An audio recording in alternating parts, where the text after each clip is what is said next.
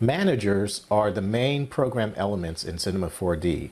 Each manager has its own window and runs alongside the other managers. This means that each manager can operate independently. And it also makes it possible to render something in the picture manager, for instance, while you're working in the view panel. We're going to render this box. I'm going to render it to the picture viewer, like so.